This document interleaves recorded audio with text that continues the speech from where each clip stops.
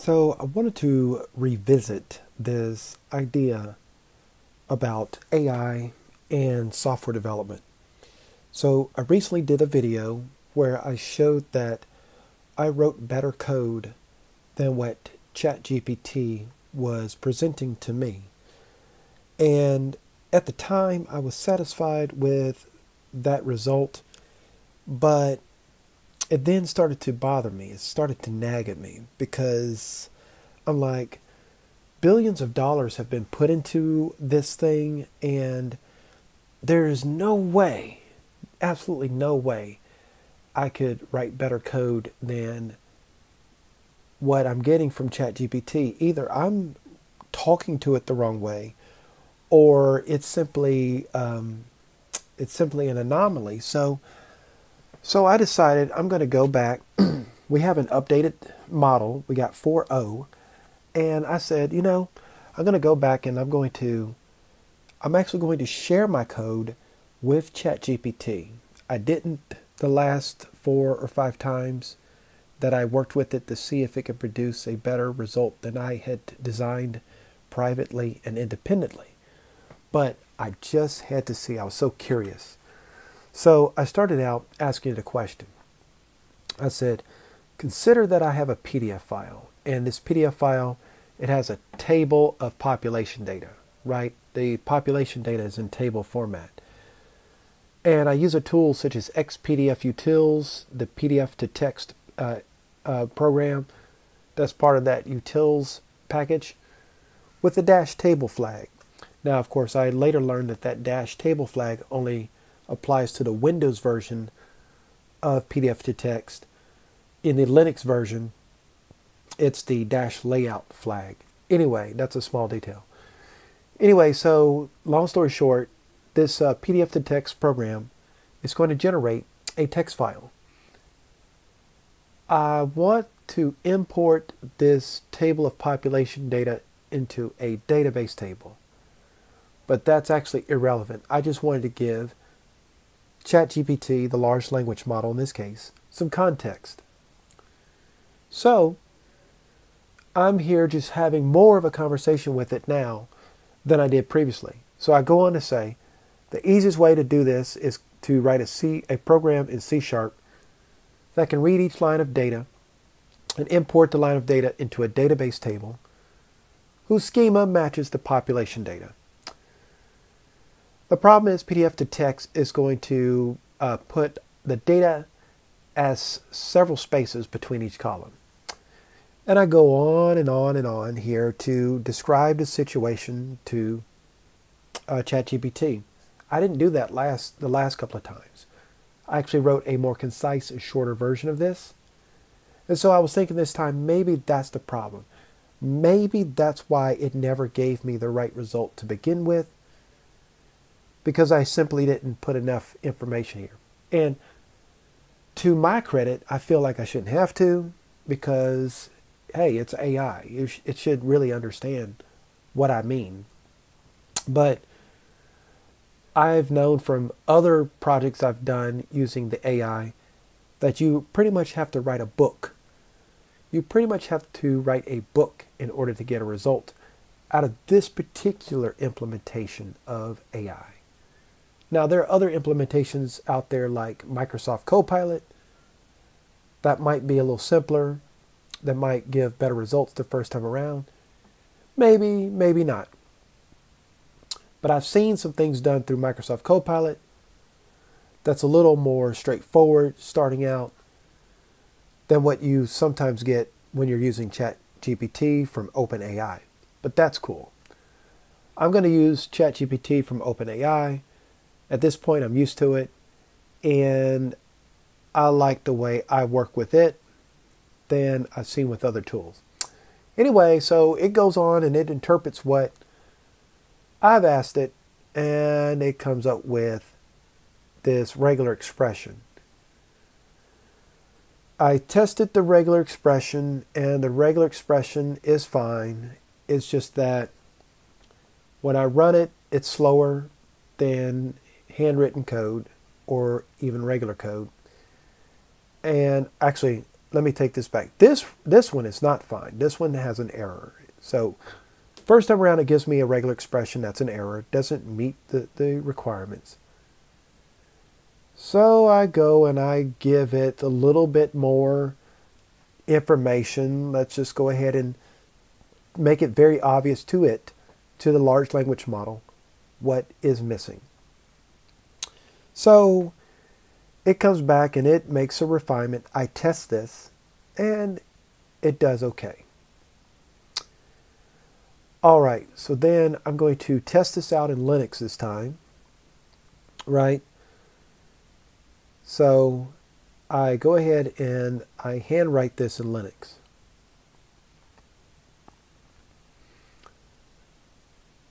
So after I handwrite it in Linux, right, we go through and we get everything set up in Linux. So then I give it another chance to actually write the regular code, write it as regular code rather than a regular expression. Because I want to see if it can handle that. Because that seems to be where it's having difficulty. And sure enough, no matter how many rounds I go, it doesn't get it right. So I then finally tell the large language model that it doesn't get it right. And it immediately tries to, first it tries to update its memory, right? Anyway, and then it just doesn't get it right no matter how many times. And I just basically ignore all of those, because I've seen it before. So then I finally, after all these sessions, copy and paste my code into this discussion here. I copy and paste this code to see what it thinks, what it comes up with. And it's able to explain what I've written, and that's fine. But I'm more interested in seeing how it will identify the algorithmic nature of what I've written. What algorithm does the code I've written represent? Because I've studied algorithms over many years, and here recently I've been exploring algorithms at a deeper level just to see what happens, right? Just out of curiosity. Because I've read Dr. Donald Knuth's The Art of Computer Programming, and that has helped me get to a certain level in my programming abilities. But I'm reading these other algorithm books here recently, and I'm just curious. Okay, what algorithm does my algorithm represent? And I haven't found a close analog to what I've been reading. So I said, okay, let's see what ChatGPT comes up with when it studies the code I've written. And it says that my code is an example of a state machine algorithm. And I will admit this. In my actual programming work in my career, my best programs, the ones that I love, and I use that word on purpose because there are certain programs that I actually love that I've written in the past. My very best ones, the ones that are quintessential Michael Gaucher programs, they are finite state machines. And I've written some really amazing finite state machine programs. And it turns out it is my natural style. It wasn't always. When I first started my career in programming, I didn't really deal with that much until I started working in web development, where in the early days of web development, using technologies called active server pages, for example, you use case statements, and using case statements to inspect the HTTP request somewhat naturally leads you down the road of finite state machines. But then as I started building more back-end systems, right, and I started using much more object-oriented programming, then I got away from finite state machines until some problems that I would run into dealing with data absolutely demanded that I used a finite state machine in order to control chaos and have real structure and real performance in what I was putting together with those 300,000 and 500,000 line programs that I was putting together. But I never saw FSM as an algorithm in all that time.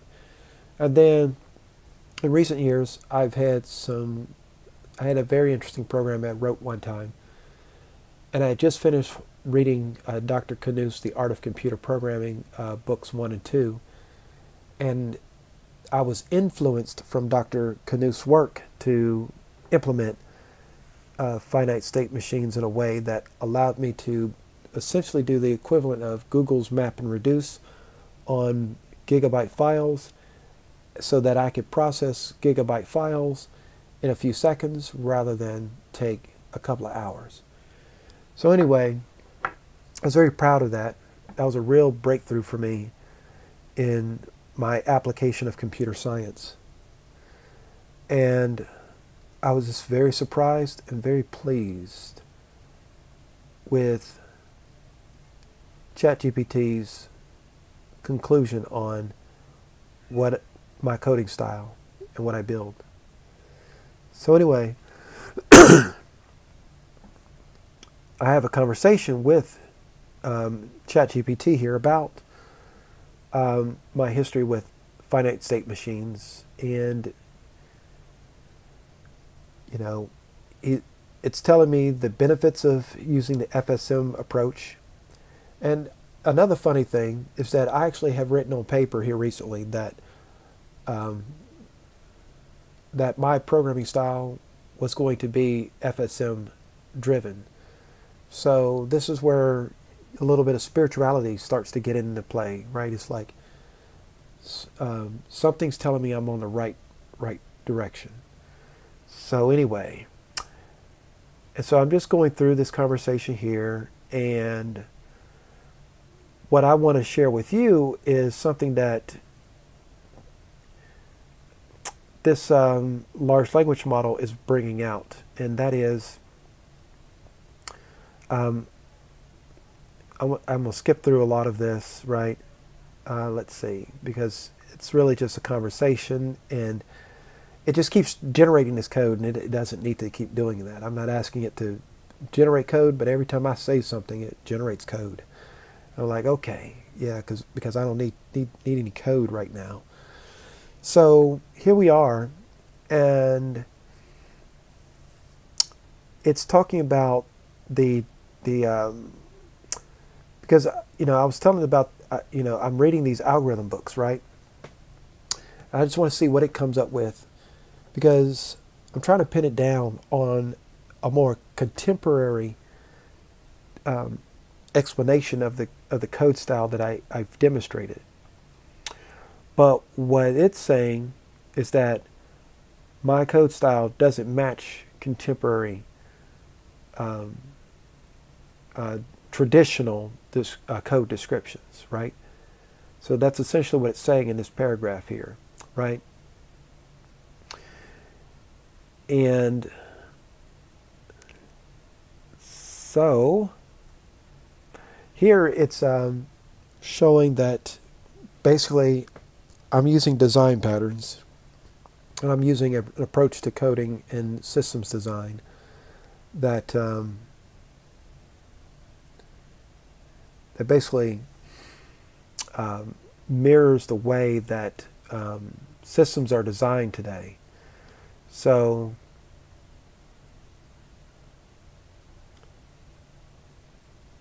and then what I'm saying to it is, I just kind of want to go back to the discussion about my algorithm for converting spaces to tabs.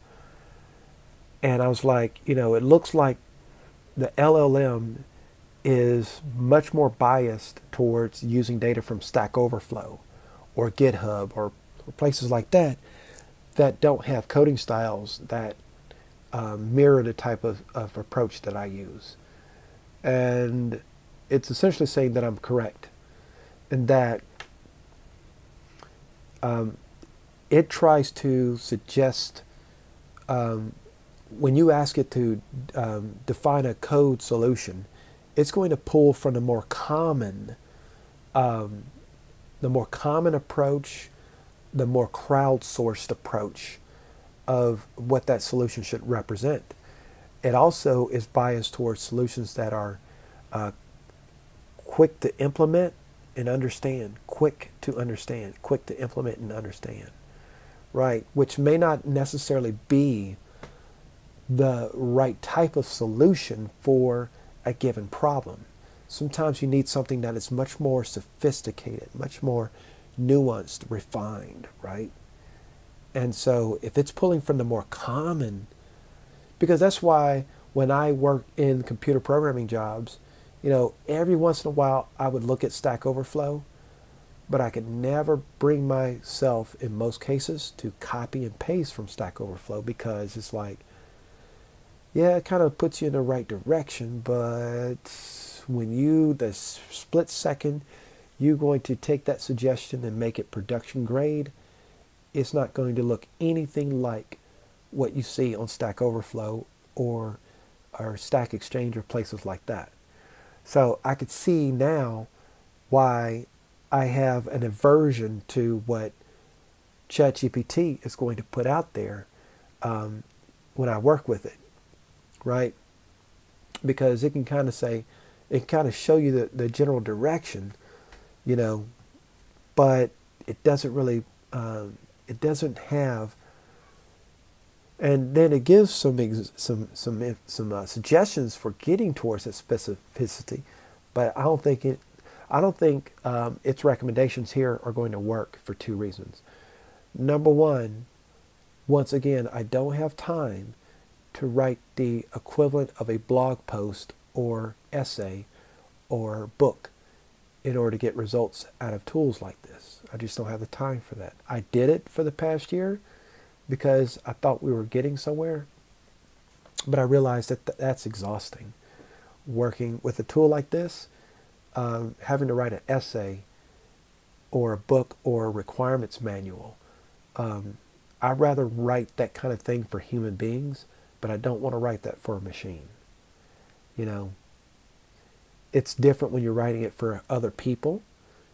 There's a little bit of just a nice dab of emotion there, where you're trying to work with others and you're trying to work towards a team result here.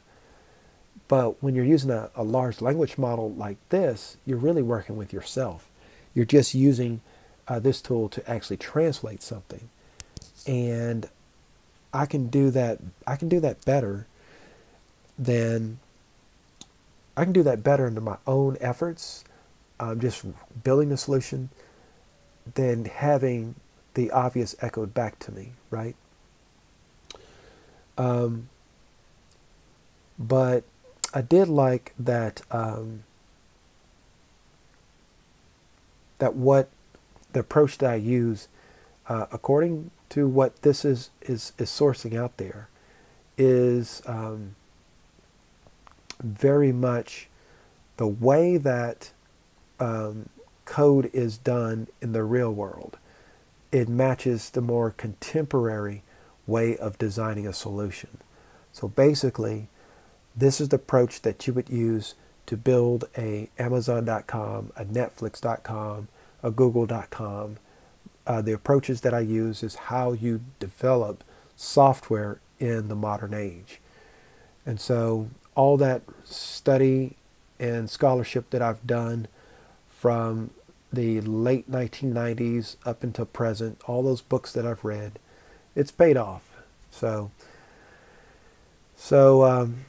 this actually gives me more confidence in the direction that I'm going to take when writing computer programs from the foreseeable future.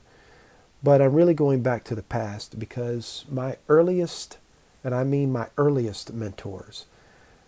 Those in the late 90s and early 2000s, my earliest mentors, those who are in the position I'm in now in terms of experience, this is exactly what they try to inform me to do.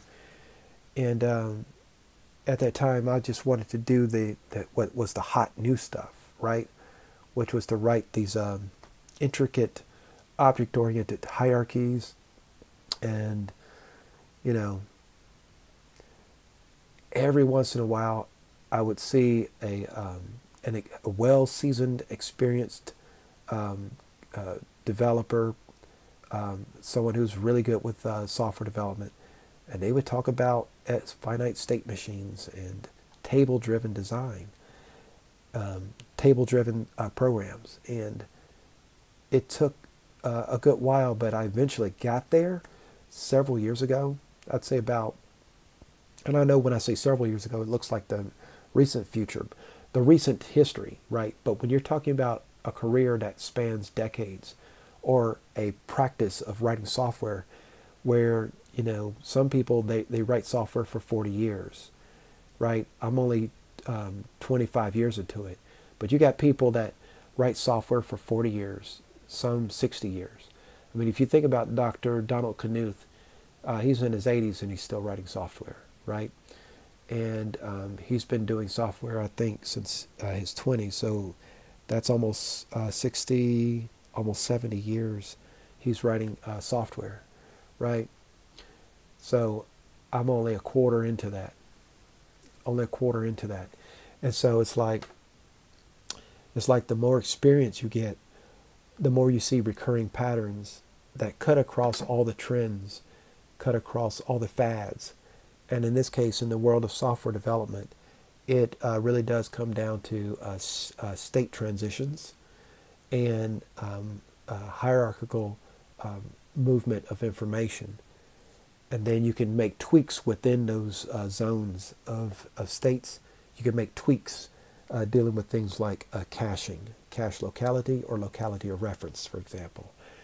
And so I'm starting to see that, and you just keep the bigger picture in place. So I'm going to wrap up by saying this, is that if you go in the direction of finite state machines, whether you're writing video games, because it's a huge thing in video games. I mean, video games are largely finite state machines. Then what I realize is that the master stroke is having a hierarchy of FSMs. A hierarchy of FSMs. I need to write this as a blog post. I've been writing blog posts here recently, so I've gotten back to that. And I'm probably going to do a blog post on this at some point, once I've proven this out a little bit more. But I've actually done this, what I'm saying, I've done a hierarchy of FSMs, but if you're not cognizant of that's what you're doing, it can get a little messy towards the end. But I think you can do it cleanly as a clean architectural approach. And it's an approach that would transcend object-oriented programming, functional programming, and procedural programming. That is, it doesn't matter which way you go. You can go either one of those approaches, and you can use FSMs in any of those approaches, and you're still going to end up with a much better program than you would if you got too deeply embedded in OOP or functional programming or procedural programming. If you get too much into those. But you can use FSM as a universal approach to programs, regardless of what the paradigm is, and use FSM as like a meta paradigm to order and structure programs so that you can write them more reliably and in a much more standardized way that applies to all skill levels and experience levels, right? So I'm not setting out to prove that to anybody because I don't have time for that. I'm going to build some programs here in the near future, and I didn't expect this outcome in this chat with ChatGPT, but it's actually bolstered my confidence that in my approach that I'm going to take, and it's actually going to make me much more productive, even though I'm not going to use ChatGPT. but it's definitely going to bolster my efforts in writing programs in C++ on Linux that do certain things for a particular community of people that I will be addressing here in the near future on a very important set of processes that I feel, unless my research shows otherwise, that I feel hasn't been addressed at any point in the past or would be approached in the near future. So I hope you liked this conversation. This was very illuminating to me, and I will catch you on the next one.